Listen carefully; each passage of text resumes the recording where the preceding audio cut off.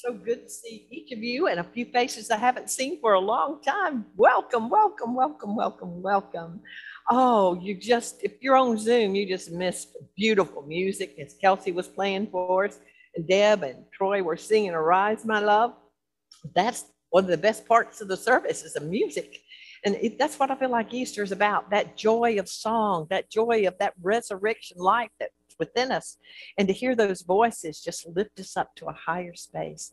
And so I'm glad the ones that's here get to experience that.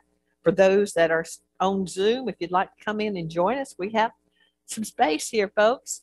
And so you're more than welcome. Most of you had your shots and can begin to feel free to move around and come and be with us. So thank you so much. Oh, what a gorgeous day. Well, this way we break it up, it seems like. I'd like to just keep flowing, but I'd also like to share with you today's daily word. So if you'd like to just close your eyes, I just told you an untruth. This is daily word from 2016. I'll share with you on Easter Day. Today is Easter Sunday, a time to celebrate spirit, soul, and body, resurrecting as the Christ consciousness of life and wholeness. The gift that Easter gives to humanity is the gift of hope and renewal. Through the Christ presence within us, we can transcend limited thoughts and limited habits. We can allow the healing presence of the Spirit to restore and to renew us, renewing us in all things. We can rest in the truth that we are never, never alone. Every day, we are created anew, and this feeling of renewal helps us to live from our own divine self. Let us rethink negative beliefs that we may have taken on, and then begin to feel within us that newness of life. Begin to feel that Christ presence. Begin to feel that resurrection power and know that you're free, that you're moving from dark doubts and false beliefs into the light of understanding. It is in these times of renewal that we can say, I am radiant and fully alive. Through the Christ presence within me, I am transformed. I am the resurrection and the life. John 11:25. Our loving Creator, we give thanks for this day that we celebrate that resurrection life, that new awareness, that light that's pouring in and through us, the Christ expressing in life itself. As the flowers are blooming, the sun is shining, the clouds are passing away. There's more light in our life now, more awareness that's coming to us. May your Holy Spirit be felt throughout this building, throughout these walls, across the nations, across the lands. May we each feel that resurrection power, that newness of life that is awakening within the hearts and minds all over this world. Bring us to that light, your light, dear God, that mankind can begin to see through the darkness of illusion, the darkness of pain and suffering, that we will no longer be bound by the slavery of false beliefs and our fears and doubts. But like Jesus the Christ has shown us the way, may we too be resurrected in that new power and that new life of the Christ within. Arise, my love. Arise. You call forth the Christ in each and every one of us at this day and this time. So the darkness will pass away, and behold, all things will be seen anew. Lead us and guide us in all that's said and done. Thank you for the beautiful people that are here, those listening, and those all over the world. Thank you, God, for your presence. Amen. Amen.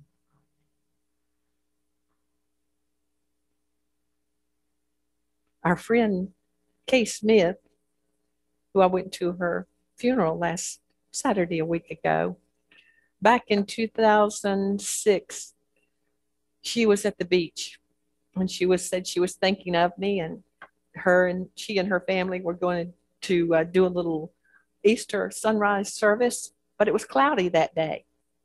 But she said we still stepped out on the balcony, and she said for some reason I had my camera with me, and I wanted to take a picture of the sunrise, but you couldn't see it. But she said I went ahead and I clicked my camera, and she said I glanced down, and lo and behold, there was a perfect cross light just shone through real quickly. Well, over the years, I've kind of misplaced that. I found it again. I stick things in books and don't know where they are. And so this morning I was thinking of Kay and other people that had been passed on. And I started to make a copy of something in my little office. And I looked down, and lo and behold, there that picture was. I believe the veils are getting closer and closer, or being rent. I mean, that was a wonderful surprise. I went in and said, Tony, you won't believe it. You know, when we're not used to seeing things on this dimension, sometimes it's hard to believe. And so I can see what Mary and the others felt when they went to that tomb. It's hard to believe. The stone was rolled away. Jesus' body was not there. He was gone. They thought maybe somebody came during the night and took him away. But yet, he had arisen. He rose up from that grave. How did it happen? No one seemed to know. But they looked in, and there was his grave clothes lying there, the linen cloth that was on him. It was there. But over to the side, there was another piece of cloth. It was the napkin that they placed over the face of the deceased. But that napkin was not just thrown on top of the other linen cloth. It had neatly been folded and placed aside. Now, what does that have to do with anything? Well, in Jewish tradition, when you're at the dinner table and you start to leave, you just put your napkin down, you get up and leave, and then the servants or whoever's looking after the table will come up and clean everything up, because that means I'm gone. I'm finished with my meal. But if you fold your napkin and put it back on the table, that means I'm just going for a little while away, but I will return. That was his promise. That's what he told his disciples all along, that I know what I'm going to go through, and I'm going through it for you. I'm going through it for all humanity. And I'm saying, come and follow me.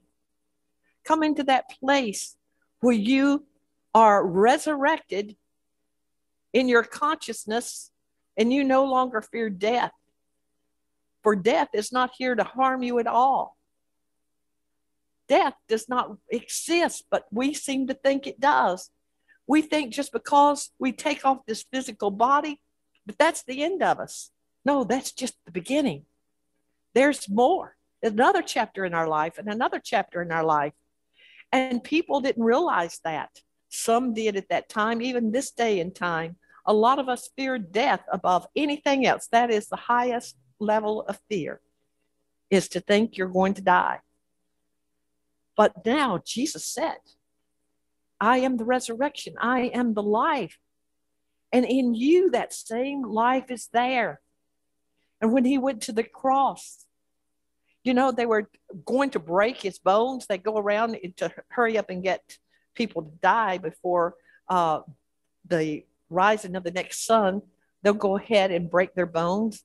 It's more painful, or they'll stab them. But when they came to Jesus, he had already passed away, is what they said. He's dead. And one of the soldiers stuck a spear in his side, and blood and water gushed out on the earth. I believe when that blood and water went into the earth, it set up a vibration like this earth has never known before. It put life into the world like it has never known before. And that vibration is still vibrating even now And it's getting stronger and stronger and stronger. That we're here at this time where we're being called forth to arise also. Rise up from our pain and suffering. Rise up from our distress, from our separation and our strife and our old ways of being. He taught his disciples and others to pray that the kingdom of God would come and the will of God would be done on earth. And this is the great transformation that's coming about. We're living in the time right now in the age of a new dispensation. Jesus put it into vibrational frequencies when he was there giving that cup of remembrance at that Last Supper, breaking that bread of life of which he said, I am the bread of life. Every day, remember this. Every day, remember I was with you. Every day. Do not forget. But how quickly we forget. How quickly his disciples forgot. All those teachings that he gave to us. All the teachings that he gave to the multitudes that followed him. But yet those that would follow him, so many of them were just seeking him for the loaves and fish. And even today, people are seeking the goodness they can get, the gifts they can get from God. And they forget, seek ye first the kingdom. The kingdom. The kingdom is already come. The kingdom is here and now. But it's for us to begin to give it form, to give it reality here on this planet out of the goodness of who you are. For in you lives the Christ, and you are a part of that great creation that's coming about. Have we forgotten? This planet was given to mankind. It's our gift. And we've just given it over to the lower thought forms. And out of that, we became the creators of this world. You know, when Jesus was standing behind Mary, and she was so upset, she was so afraid, and he said, woman, what's going on? Why are you crying? She said, someone's taken the Lord, has taken the Christ, has taken the Master. And I don't know where he's at. Can you tell me where he is? And he said, Mary.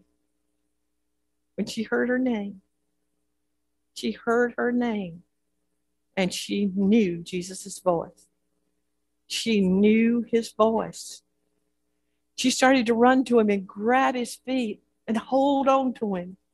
And he said, no, Mary, don't touch me right now, because I'm here in my spirit body. It's that same body that was seen when he went on the Mount of Transfiguration. Do you know we have a spirit body? Do you know we have a body of light? We have a body within this body. It's clothed with flesh just now, just like Jesus was clothed in flesh. But before he was ever crucified on that Mount of Transfiguration, he was showing his true self in higher form, in higher dimension. And there were those with him that saw him and couldn't quite understand it. We're standing at the time right now in 2021 when you can allow that appearance of the Christ in you to be seen.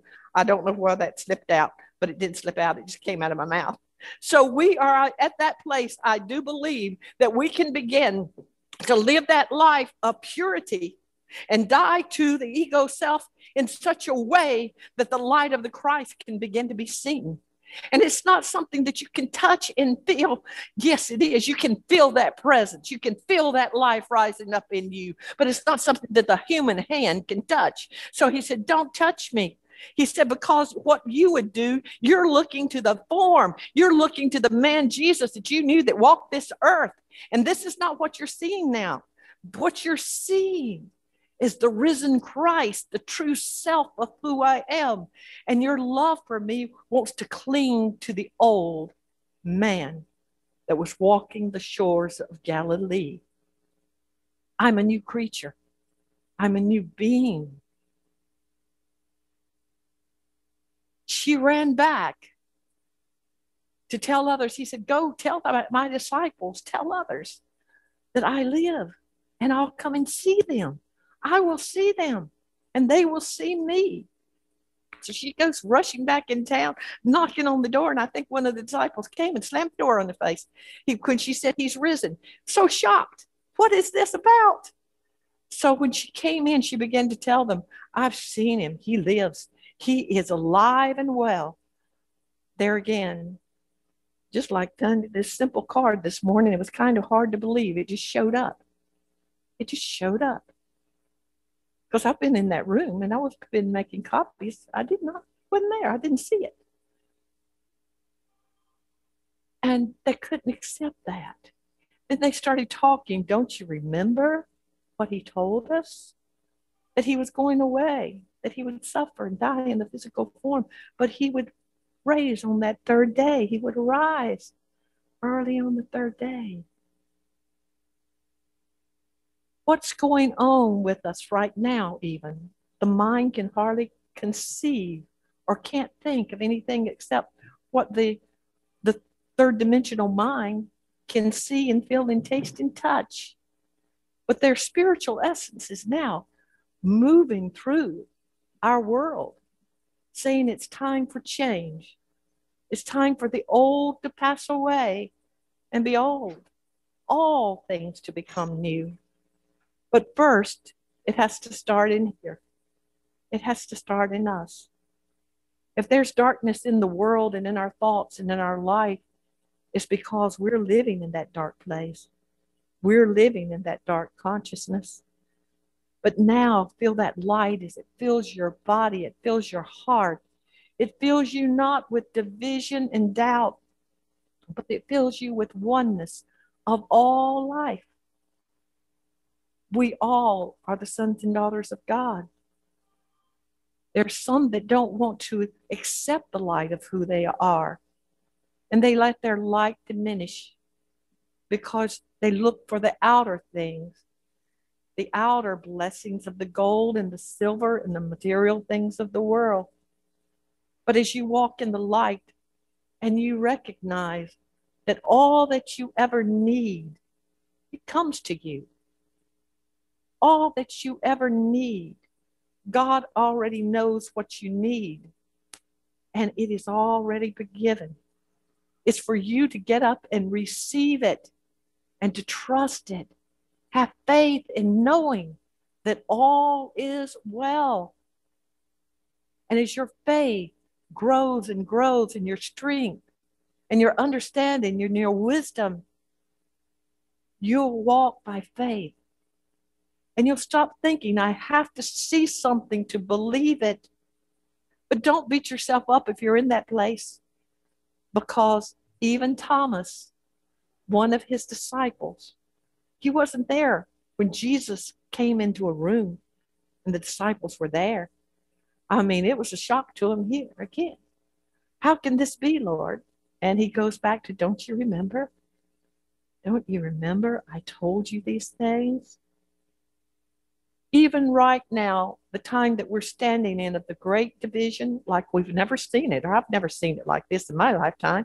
And I've been here several years, But to see people being upset because you believe a different thing than I believe, or you like a different food than I like, or you're a different height or shape or color than I am. And for us to break friendships because of these petty things of the world, it doesn't make sense to me. But it's happening. It's happening. Go back in some of the ancient teachings, and you find it's already been written. All of it's been written. And then it goes to the time this week kept coming up to me, Babylon is falling, is falling, is falling. What's Babylon? Babylon is that consciousness of materiality. It's the consciousness that dwells only in the outer world. And it's also the consciousness that thinks I can get in contact with the divine presence if I read enough, I study enough, if I act like I'm righteous and good, I'll make contact. That was building the Tower of Babel and thinking that what we humans can do in our own self will connect us to the divine presence. Jesus said, I am is the way, the truth, and the life, and nothing can come unto the Father but magnify the I am of who I am. And that's talking about the I am presence, the God presence in you. That's how you connect with the divine, of knowing, of being, and having all the truth be revealed to you. Seek ye first the kingdom of God. Seek ye first the Spirit that dwells in you. Jesus taught, know you not that you are the temple of the living God. You are the temple of the living God. I have to say it one more time. You are the temple of the living God. God dwells in you, and in the stillness, or in that walk in the park, or that seeing the awe of that beautiful sunrise or sunset, or the stars in the sky, anything can awaken that. When you're out in nature, or you're in the stillness of peace. And when it does, I think Troy's going to sing a song for us later. When you see the presence, feel the presence of the Christ, you'll never be the same. You will never be the same. But this is the age when the darkness can be seen. Your eyes are being opened. You look to the left and you look to the right. For so many of us, we want to judge the left, or we want to judge the right, or we want to judge this, that, and the other. It's not for us to judge. It's not for us to dictate. It's not for us to tell another person what to do or what not to do, or where to go or where not to go. Oh, my personality didn't like that when that came out. But it's the truth. We are to find freedom in that resurrection power that's within us. And when that freedom is there, it's not that I'm coming against you with anything. It's not that I'm trying to change you in any way. I never have tried to change anybody. I hold a space of love. And in that love, I ask the Christ in you, if there's any changes, that you find that in you. Because when we have changes taking place enough, it is a resurrection above those lower things that we've been doing. I want to be resurrected above criticism. I want to be resurrected above division and strife. I want to be resurrected above judgment. How about you? How about you? How about you? We're standing in a time like no other. That power is here and now, because we have a choice to make. I can love you as Christ loved you. That's the last thing he was telling them before he left that dinner that night at the Last Supper. He said, I give you a new commandment. Love like I love you. Love others like I love you. Love them unconditional. Love them unconditional. Then whatever's going around and happening to others, that's their choice. What for you as my children, give up hate, give up strife, give up division, and do what I showed you, what is the highest calling you can do. What is that? When they were all gathered around talking about, oh, when you set up your kingdom, let me sit beside of you. Let me sit on your left. Let me sit on your right. I want recognition. I want power. I want authority. Oh, please, Lord, give that to me. While they were asking and bickering over things like that, that's a human ego. He was bowing down and washing the feet of those that were there with him. Serving others. Serving others. The feet represent that which you have understanding and you stand on, clearing away those negative thoughts and feelings. It's what's coming to me that was representing. Help people to understand there are gifts of the Spirit that are laying dormant within you and within me, because we haven't awakened to that light of the Christ that activates it. And when it does, you'll find that you have a purpose right here and right now, right where you are, that there's something for you to do in this age, because if it wasn't, you'd already be gone. You've had a good chance this year, hadn't you? You could have left. There's ways out. but you're here to complete your work of recreating yourself and the world, bringing your light and your love and your power of just being. Just being. Your stillness can calm others. Your love can bring peace.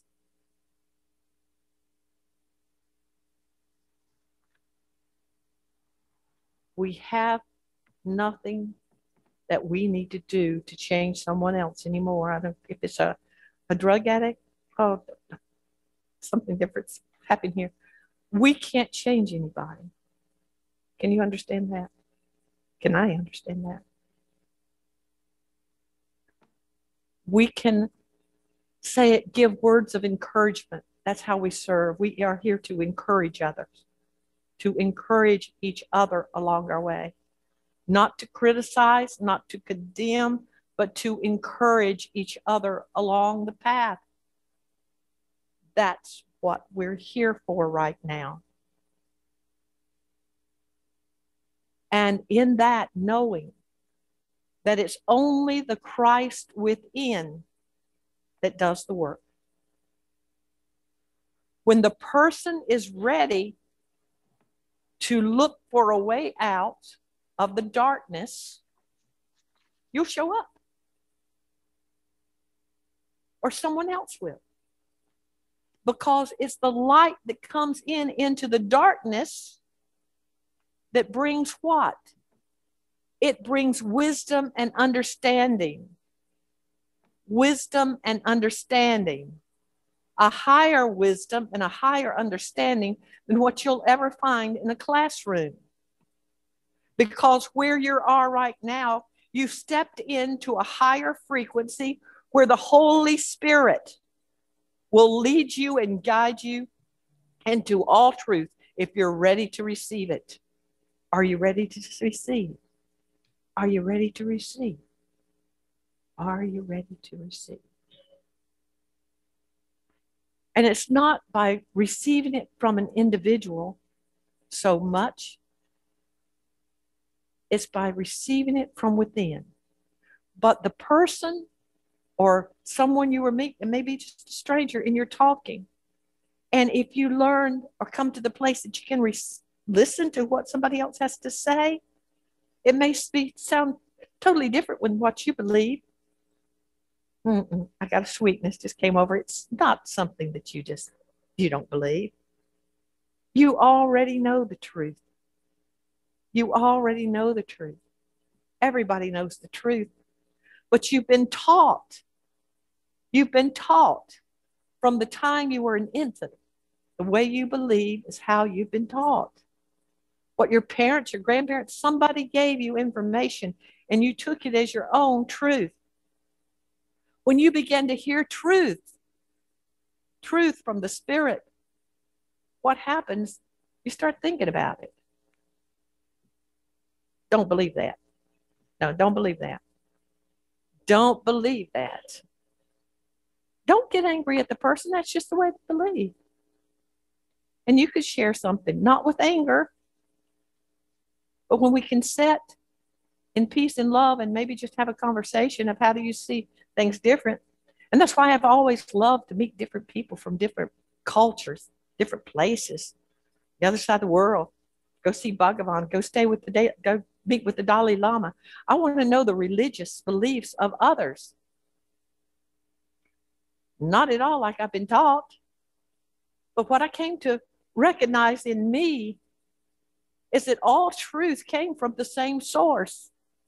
And you can call it what you may. You can look to Bhagavan, you can look to Krishna, can look to Jesus, you can look to a zillion other names for God or a different form of God.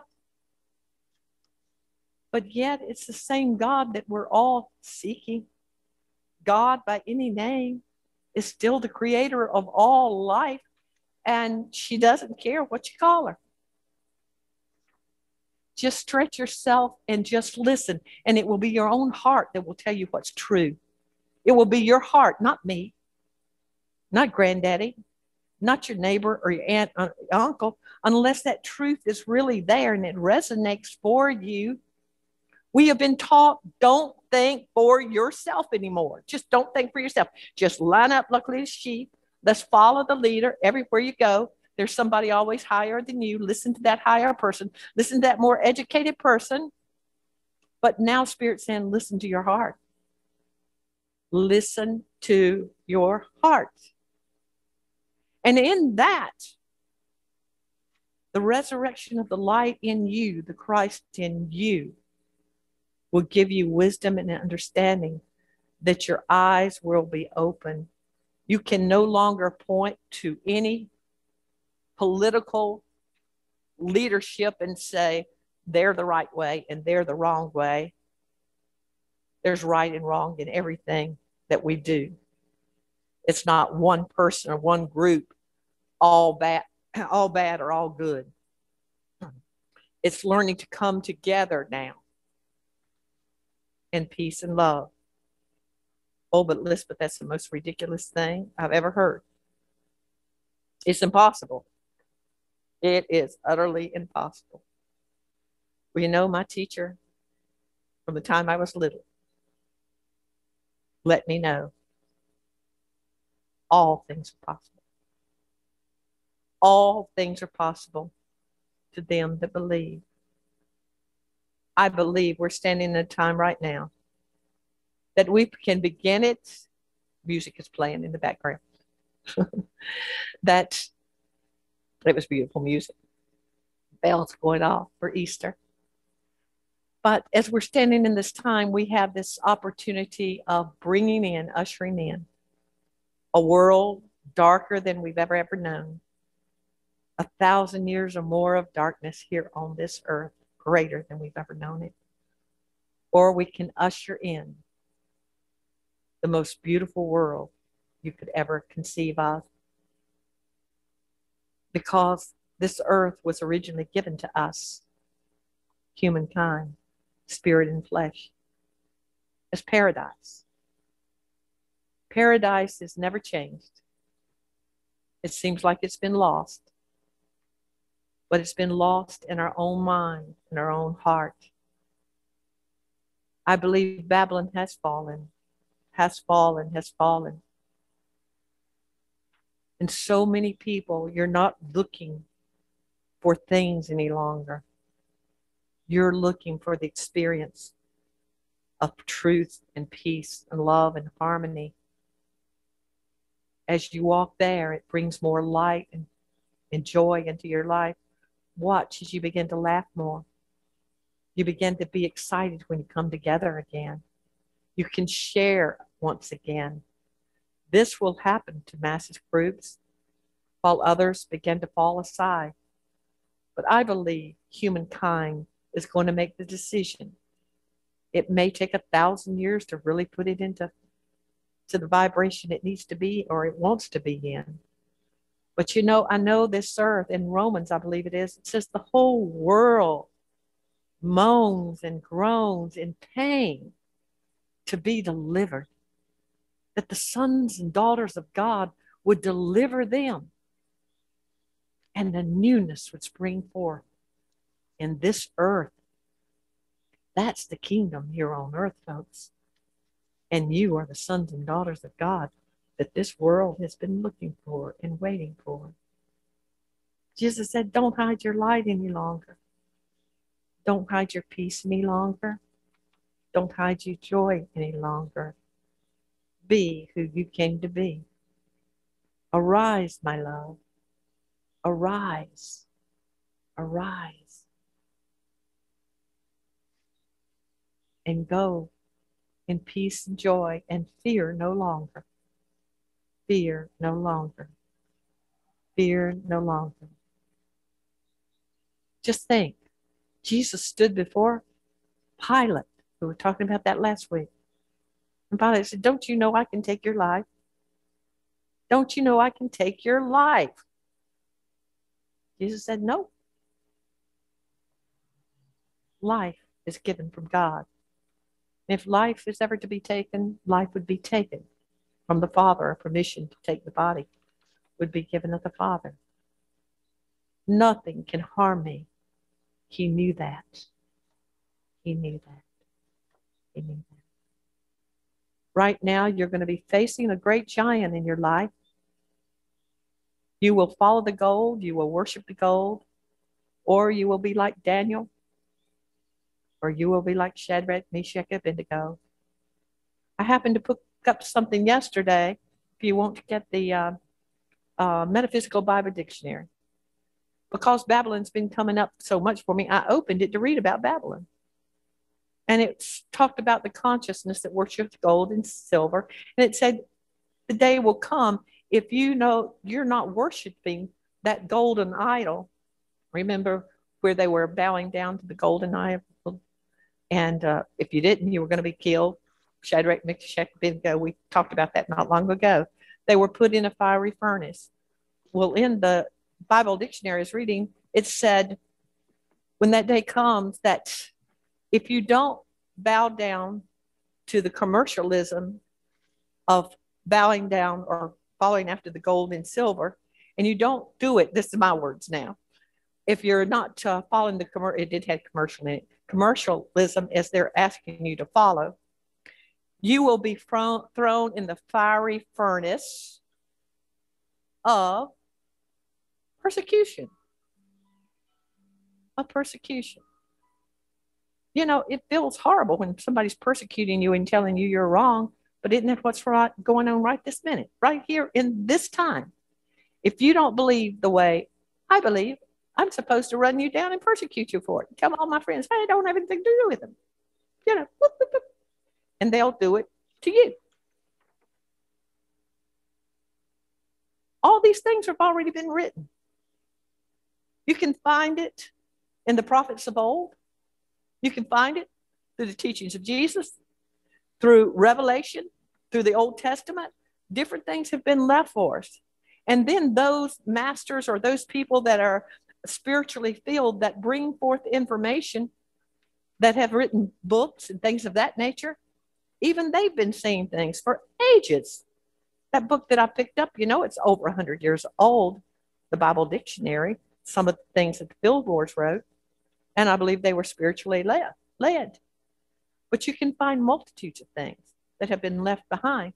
Here again, it's not that they're teaching you that whatever you pick up, and if it resonates to your heart, it was meant to come to you. It was meant to come to you. And then it's for you to say, blah, hogwash, throw it in the trash, or for you to think about it. Or for me, everything just about that I'm looking at and picking up to read anymore, it's answering questions for me about where do I need to be standing? What do I need to be doing? And the main thing is clearing out my own heart and mind, pulling out every weed, every negative thought I can find within me. It's pulling it out so that it won't choke out the light that is coming and growing within us. That is the separation of the wheat from the tares. It's time that we got to work, folks.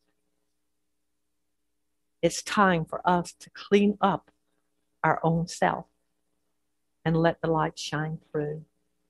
I'll close by something I've told you many times of going upstairs in an attic where my uncle lived at one time, and it was really dark. And I said, I'm not going to come up there. It's too dark, Uncle Will. And he said, just a minute, honey. And he lit the old lamp, old glass, it had a glass around it. He lit it, the lantern. I said, it's still too dark in here. He said, wait a moment. He picked the glass up off of that little lamp and he washed it. There was soot all in it.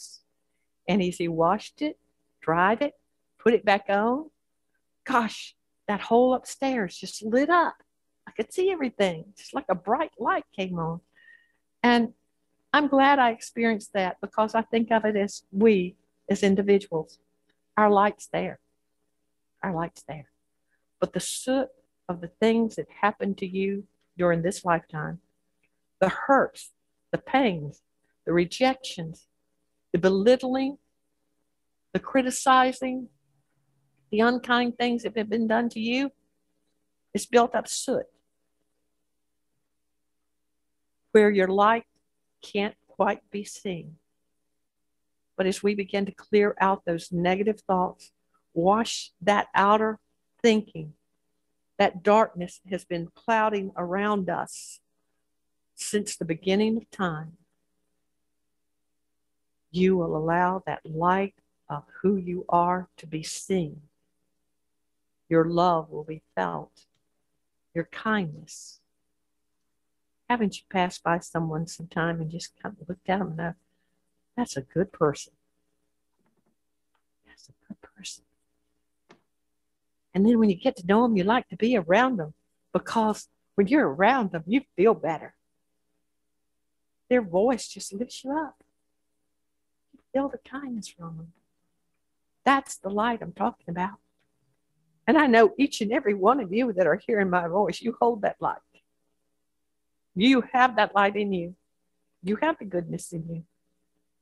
So let it shine, let it shine, let it shine. Happy Easter.